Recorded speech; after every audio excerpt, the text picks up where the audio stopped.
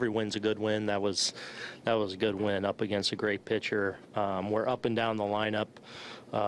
We had contributions and big at-bats and big spots. And, you know, on a night when Sevy didn't have his best, the rest of the guys were able to really come through in a big way. And it seemed like it turned in that third inning on the Gardner home run after Kluber had looked sharp the first two. He always feels like a tide turner, like he just has those big hits. Does it feel that way to you also? It did, because even at that point, it kind of seemed like they were beating us up pretty good, because they had squared up Sevy quite a few times. They had a number of hits against them.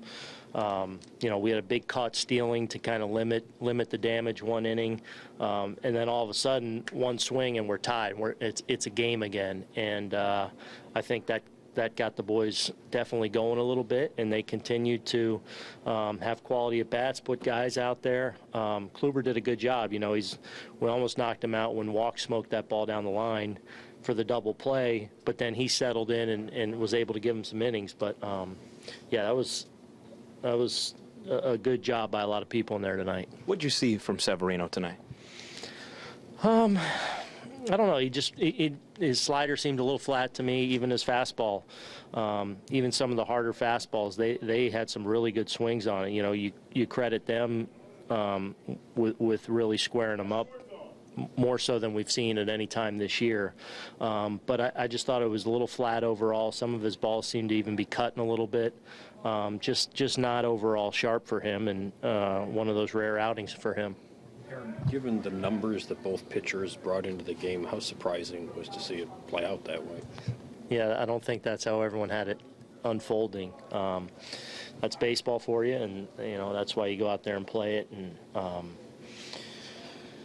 you know, sometimes it's you know, when you think it's going to be so difficult for both sides to mount anything, both sides were able to really get contributions up and down the lineup, and just that was a good one to walk in here on. Aaron, the way the game is today with a lot of players and kind of big swing or whatever, having a guy like Hicks who can do so many multiple things, what does that do for your lineup, and where would you be without him? Yeah, you know, Aaron does so many things as far as his ability to get on base, the speed element, the power he brings from both sides of the plate, and as a switch hitter, just the flexibility he gives where he can hit anywhere in the order. You know, he's hit anywhere from, you know, leads off against lefties a lot of times. You know, I've hit him third, fourth, fifth, sixth, seventh, I feel like. You know, you can kind of build your lineup a little bit around him because of the switch hitting piece that he brings, but he's played really, really well for us, and you know, even these last few days he hasn't gotten a lot of hits, but I feel like the at-bat quality's been there. You know, he's hit into some tough outs, and then a huge double and a huge stolen base there with a lefty at the plate, you know, to get to third there with less than 2 outs. So he's just a really good player, and I'm glad that people are, you know, a little bit more starting to see that.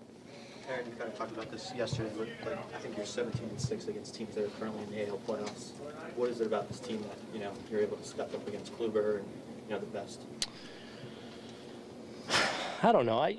You know, that's not a ton of games. Look, I think the guys in our room, there's no question, like the competition, and you know, there's an element of they rise up a little bit when they're going up against the best. So I love the fact that we've performed well, but it's also, you know, some of those games we've just been rolling really well, and you know, I want us to have the same approach all the time, and I feel like we're pretty good at that, but I don't think there's any question that those guys in there, the hair on their neck stands up a little bit when they're up against the best.